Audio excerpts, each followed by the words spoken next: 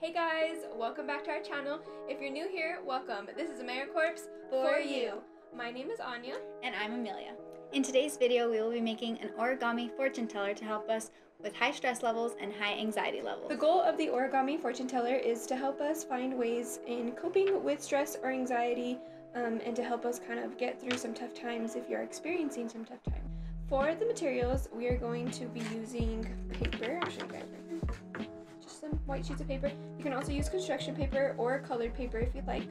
We have an assortment of markers. We also have a pen, if you want to use a pen, markers, pencils, crayons, whatever you want to use. We have scissors. We're using adult scissors, but if you are a child, please use child safety scissors. These are the safest, and when you're using scissors, be cautious and make sure an adult is around or a supervisor or guardian. And then we just have our origami fortune teller instructions. We found these online, but we will post the link to where we found these in the description, so you guys can just, click on there and find it yourself, or you can look it up on Google. Other than that, let's go ahead and get started. What is stress? Stress is the feeling of being overwhelmed or unable to cope with emotional pressure. Some stress can be negative, some stress can be positive, but in today's video, we're going to emphasize on helping ourselves cope with negative stress. Some examples of negative stress can be worrying about school, worrying about sports, friendships, relationships, and also family challenges that you might be experiencing within your household. What is anxiety? Anxiety is prolonged stress when you're fearful and worrisome about the emotional pressures that were mentioned before.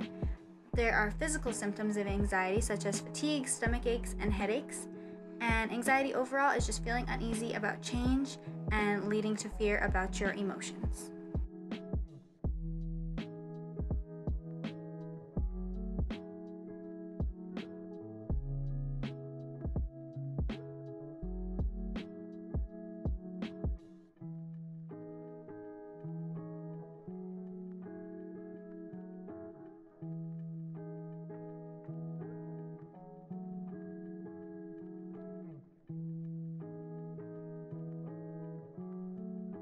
Why breathing consciously is important.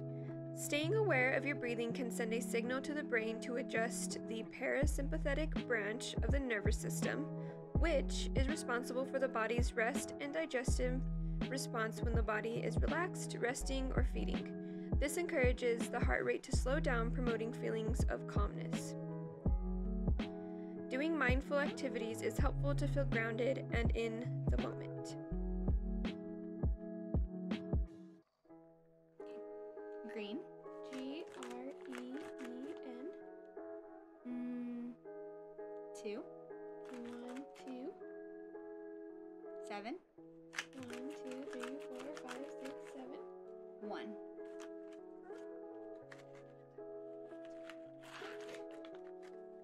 Breathing! So the first thing she's going to do is the 4x4x4, and then we're going to do the 4, 7, 8. So you can follow along with us as we demonstrate our breathing techniques with you guys. Ready? Yeah. Ready? 1, 2, 3. Hold. Out. Hold. In. Hold. Out.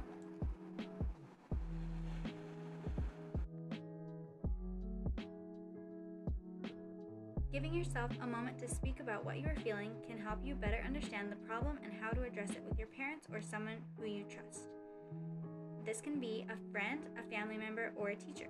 Remember, it is okay to have uneasy feelings, but you don't have to fear them.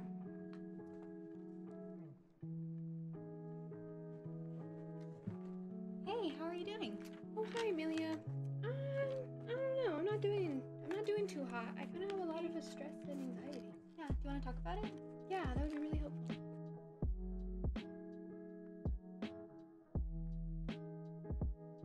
How can being creative help with stress or anxiety?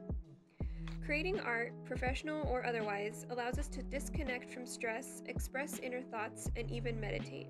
The next item we have on our flap is journaling. Journaling can help you organize thoughts, clear your mind, facilitate problem solving, and gain perspective. Journaling can reduce stress by serving as an escape or emotional release of negative thoughts and feelings.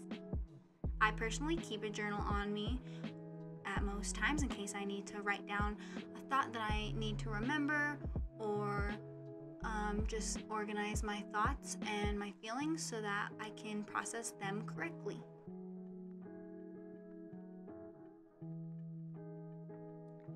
Doing something proactive can help distract us, and research has shown that walking or getting active promotes the release of brain chemicals called endorphins that stimulate relaxation and improve our mood. Walking does not have to be done at a fast pace to have stress-relieving benefits.